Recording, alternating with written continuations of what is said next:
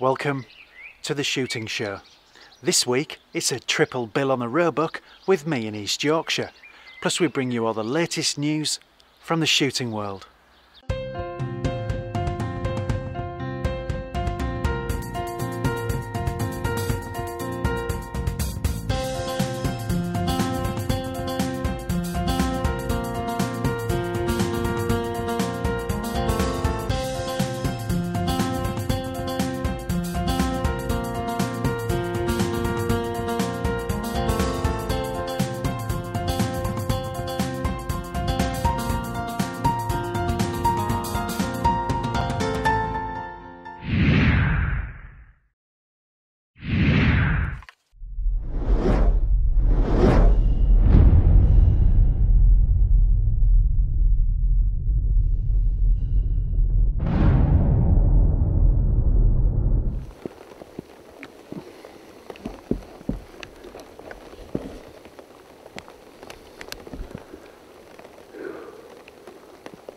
There's a stick with dough, won't it?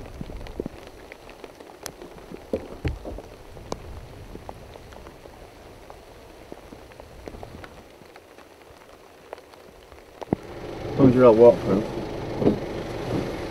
Yeah, brilliant. Right, if you follow us on then. We'll just turn. Are you going that way? Actually, we'll turn. We'll go out that way. Yeah, we'll forward it. What is a Ford? Fix or repair daily.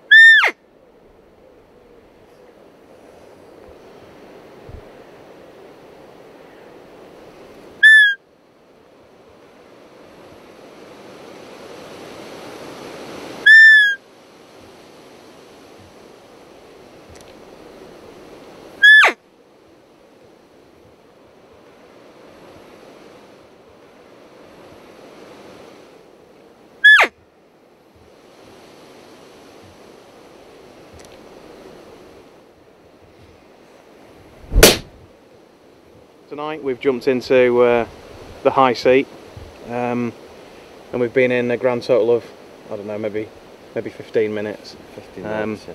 Literally just enough time to let the sort of disturbance of us getting into the high seat settle, and then we've tried our arm, chanced our arm a little bit and gave a few doe squeaks on the buffalo call, and I don't know, crikey, within what, a minute or so He appeared. He's bouncing out.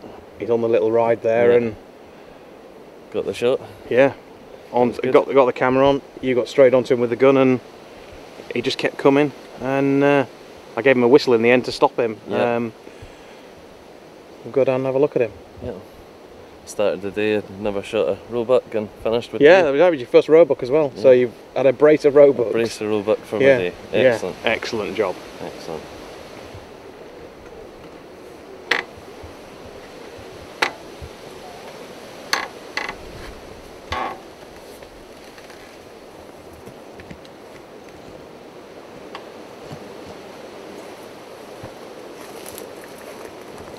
You just load up again just in case.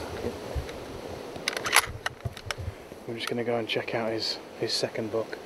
I think it went down pretty much bang flop anyway, but we're loaded again ready just in case. So we'll go in and get this prepped and done.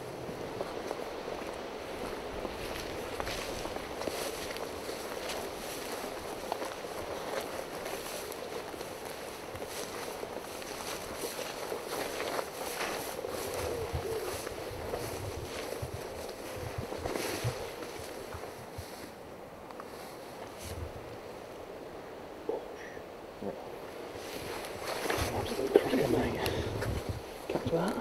Excellent.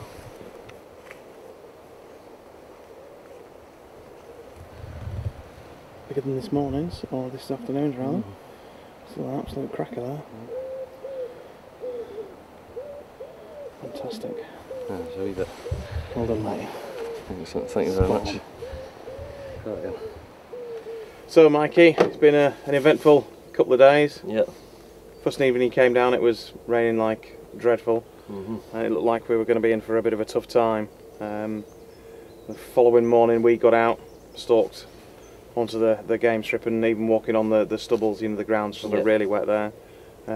We bumped a little buck who never did turn up by the time we sort of got into the high seat, and sort of fruitless first sit in the high seat. But again, there's plenty of wildlife kicking about. Then we had a nice breakfast at the St Quentin's, and then Pete took you into one of the box high seats, looking onto a nice sort of woody glade with, I think, beans to one side, and it was a barley field on the other. And I went off to get my truck and was going to come back and film you, and I managed to get my buck before you got back. Before I even got back. Nice little buck. Yeah. Awkward in the barley. I think he disappeared on you at one point. Yeah. It disappeared just along the side of the hedgerow, but then it came back out, and I managed to get a clean shot. A shot on the tram lines. The tram line, Yeah. Perfect. We've got that retrieved and done, and no dramas there. No.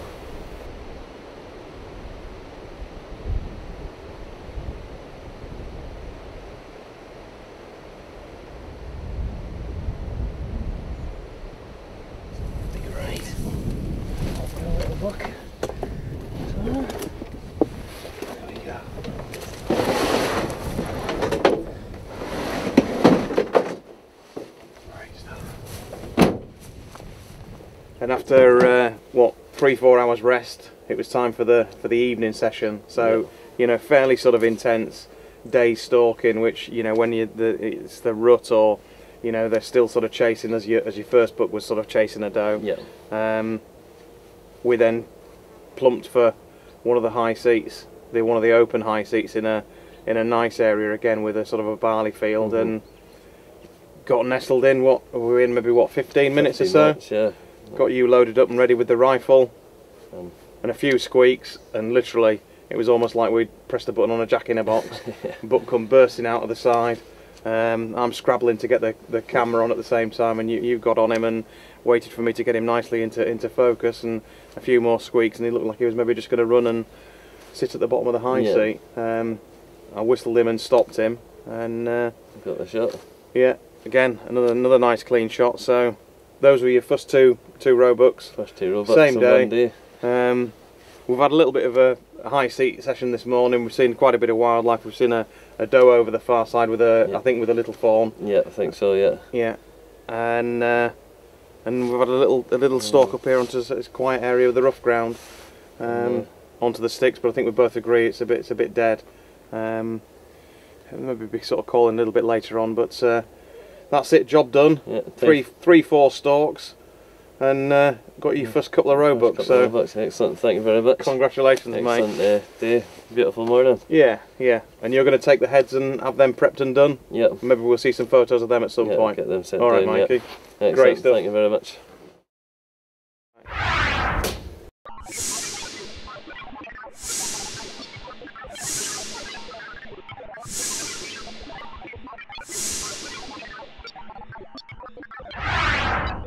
Mike. And now it's the Shooting Show news. This is the Shooting Show news. Gamekeepers have played a key role in controlling the Saddleworth Moor fire and in preventing other fires in the British uplands.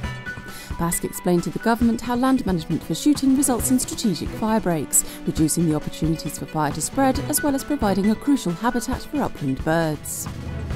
The association has published an infographic that highlights the benefits of grouse shooting for land management, conservation and fragile rural economies. Shooting could be included in the next Commonwealth Games after all.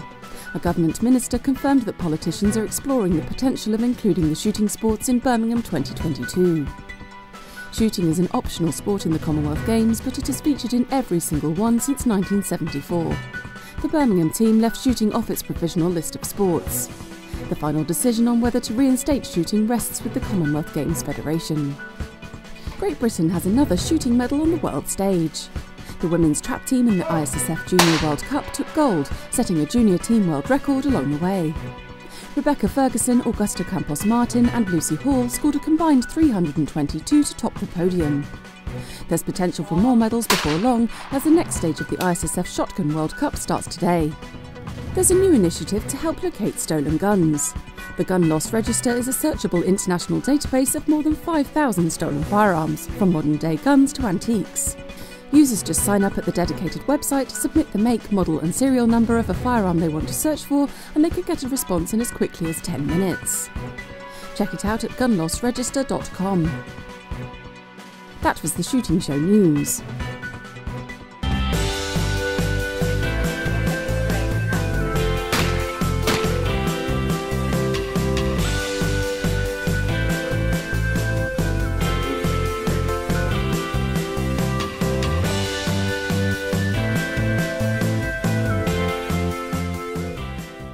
This has been The Shooting Show. Thanks for watching.